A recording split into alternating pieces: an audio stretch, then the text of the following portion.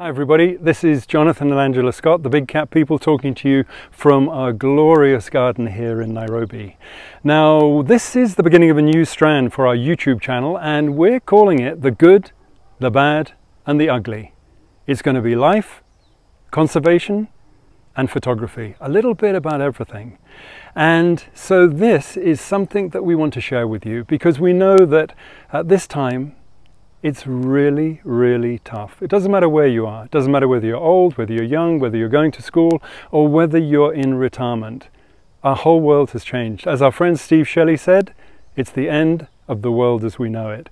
Now that sounds pretty dramatic, doesn't it? And we've been, Angie and myself, in lockdown here at home in Nairobi for the last 6 months. And so personally, what has that meant for us? Well, no knee replacement operation, which was planned for me. No carpal tunnel syndrome on both wrists, no operation there either. And for Angie, all the struggles and hardships that she faces with an autoimmune disease. But the bottom line is we wake up every morning to the sound of birdsong, to robin chats, to hartlobs, turacos, to those noisy hardy-dar ibis flying overhead, and we celebrate simply being alive. Now you could say, well, that's okay for you, you're lucky. You live in the land of the big cats. Yes, we do. But everybody is battling right now. And if you think you're not, stop and just think again. Because not only has the world changed, but there won't be a getting back to normal. There might be a new normal, but if we simply think that we can go back to the way things used to be, then that's a failure. A failure on our part to recognize that things like COVID, climate change, these horrendous bushfires, and how our hearts goes out to the people in the United States, in Australia, in the Amazon, where their lives and livelihoods are being destroyed. And why? Because we haven't been listening to the essential voice of nature. And that's why we founded something called the Sacred Nature Initiative. But for the moment, that's life. And we would say, if you're a youngster thinking, oh my goodness, as you might rightly do, what happened to my career? What happened to the chance to travel, the dreams of having a life like we have? Well, all we can say is that things will change and opportunities will be there. And this is the time to plan, prepare, so as you're ready to take advantage of it. And that applies to all of us. We have, while we've been here, been trying to stay fit, trying to eat healthily, trying to be more environmentally friendly in the way that we live. We've been writing Sacred Nature 2, Volume 2, more about that on another day, which our son and his fiancée David and Tori are intimately involved with the design and everything that goes into making a book as beautiful as the last one, Sacred Nature, Life's Eternal Dance, Volume 1. So, that's life. What about conservation?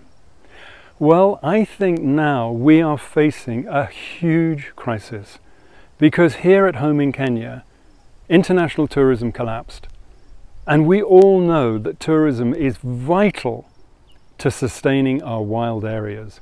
Countries like Kenya, countries where so much of the last great swaths of biodiversity, whether it's the Galapagos, whether it's Madagascar, or whether it's here, whether it's the Maasai Mara, these extraordinary areas, the fact is that the purse strings have tightened because tourism is the mainstay of keeping those areas viable. But wonderfully, our president, Uhuru Kenyatta, said and recognized the need to actually subsidize these areas such as the Mara, areas such as the wildlife conservancies, those fabulous places to visit around the periphery of the reserve.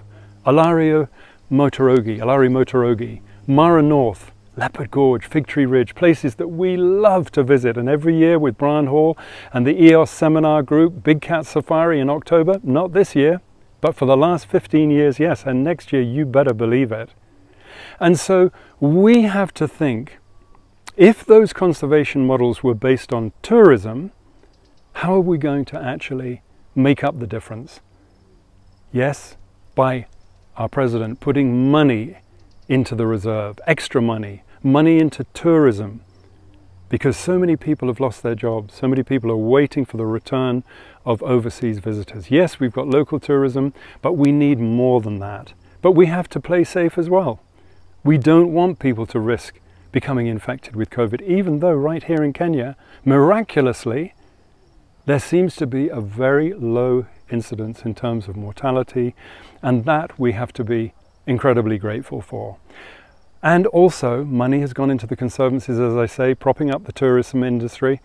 But we're going to struggle if you, wherever you're listening to us, from India, from America, from the UK, people who have visited this wonderful place, have taken a safari, have had the time of their life, a transformative adventure on safari here in Kenya, or in East Africa, anywhere in East Africa, Southern Africa, then we have to think how we can get the international community to help in these circumstances. And we know many of you have been doing it. There have been sales of prints from wildlife photographers, wonderful. And there have been people who, big companies, who have said we're putting our hands in our pockets and we're going to help fund the difference. And what a wonderful initiative I just heard the other day, or we just heard the other day, that David Attenborough, Sir David, the great man, was announcing, which was this idea of international companies that use big charismatic animals, tigers, lions. As a kid I used to watch Esso, the advert of a tiger running along the beach. Must have been a tame one. Those companies have agreed 0.05% of their advertising budget will go back to protecting those species. So conservation, a work in progress. But I loved what the great Dr. George Schaller said. You know what? We can try. People talk about natural resources, as if we own nature, as if we can mine it and use it and actually just turn it to our needs. But nature needs to be at the center. Nature is everything. It's where we come from. It is life itself. That's why we called our project Sacred Nature Initiative, the book, Sacred Nature. The next one, reconnecting people to our planet.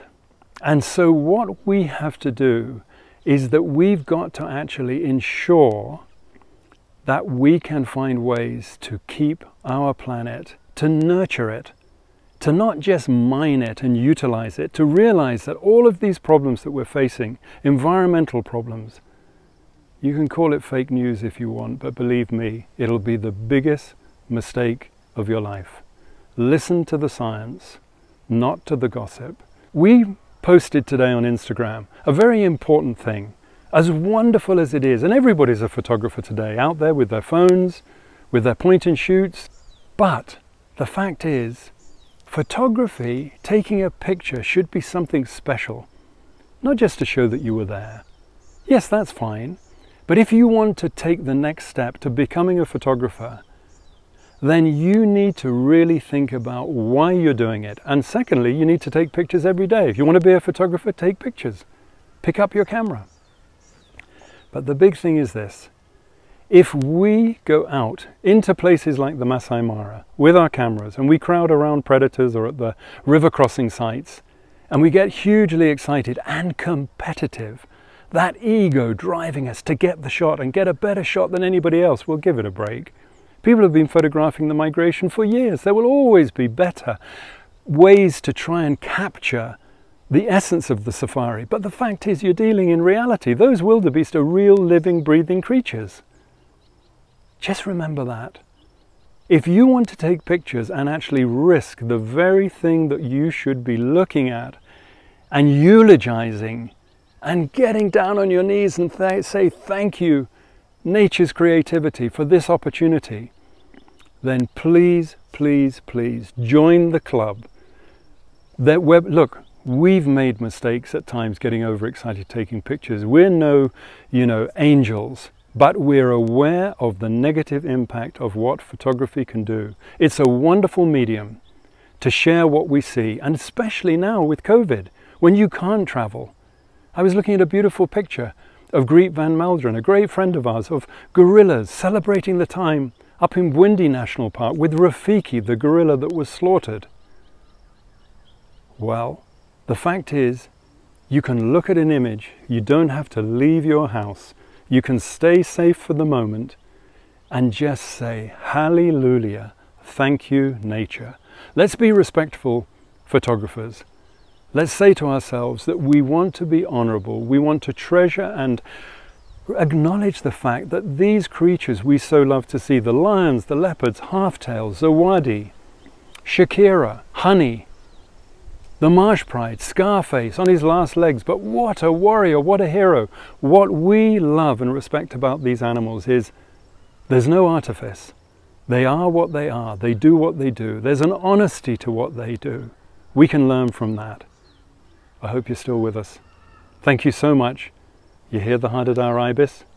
Just flying overhead. Bye-bye. And thank you so much from, there they go, from Angie and myself. Take care. Bye-bye.